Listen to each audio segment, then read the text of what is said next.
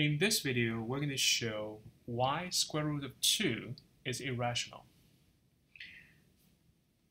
When we learn the numbers, we start the numbers, the positive integers. We first learn numbers 1, 2, 3, so on. And then afterwards, we learn there's actually exist integers of 0 and -1, -2, the negative integers.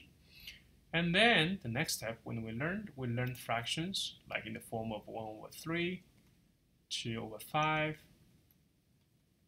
and we learn decimals like 0.1, 0.3, 1.5.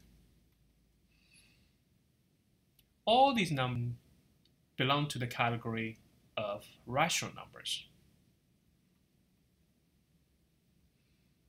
What are rational numbers? Rational numbers can be represented as a fraction of one integer m divided by another integer n. So m over n. Both m and n are integers. So numbers in this form are called rational numbers. For a long time, people thought that rational numbers are all there is. All the numbers are rational numbers.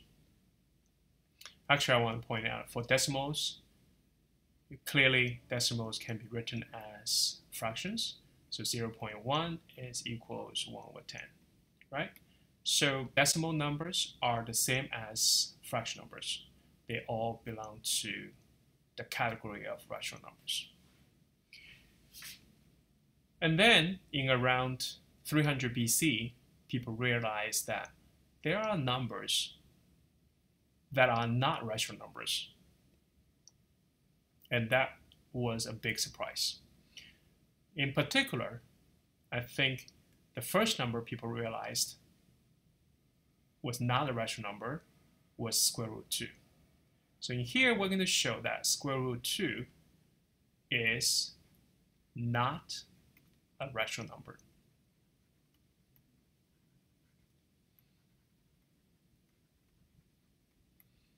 It actually comes with a name called an irrational number,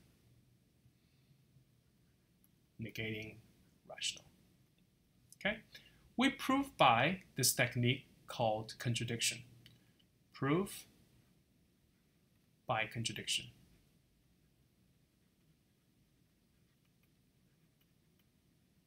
And we're going to see this technique over and over. How we do that. Let's assume that square root 2 instead is a rational number. And we're going to show contradictions derived from this assumption. Let's assume square root 2 is a rational number. So it can be written as m over n, where m is a positive integer, n is a positive integer, and it is in the simplest form.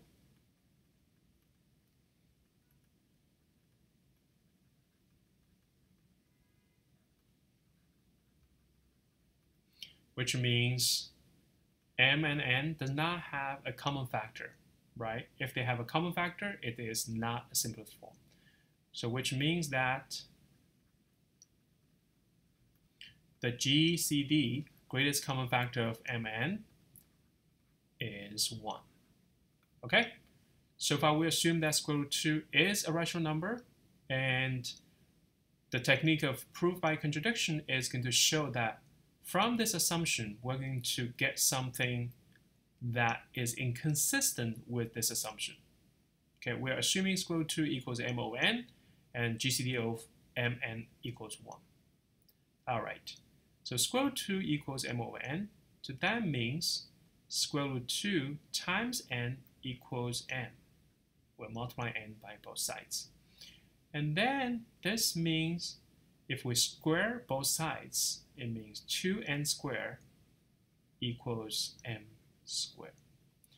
Now, both m and n are positive integers. The fact that the left side of the equation is an even number means that the right side is also an even number. So which means that m is even.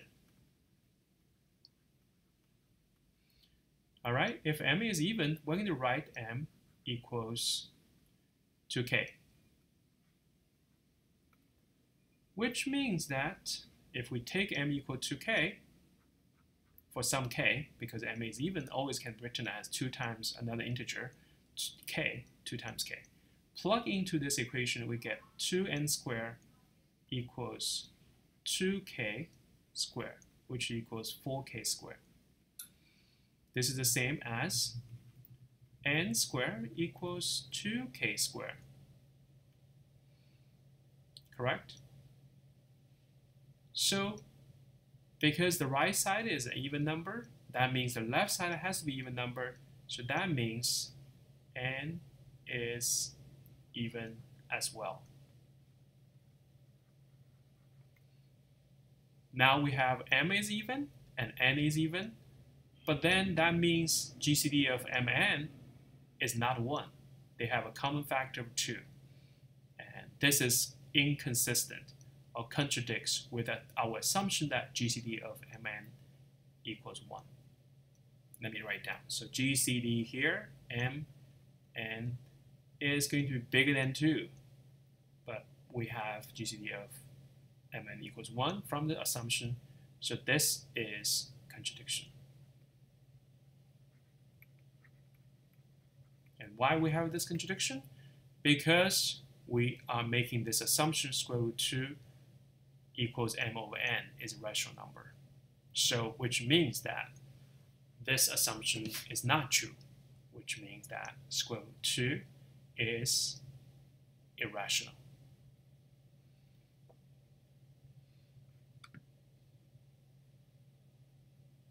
Correction.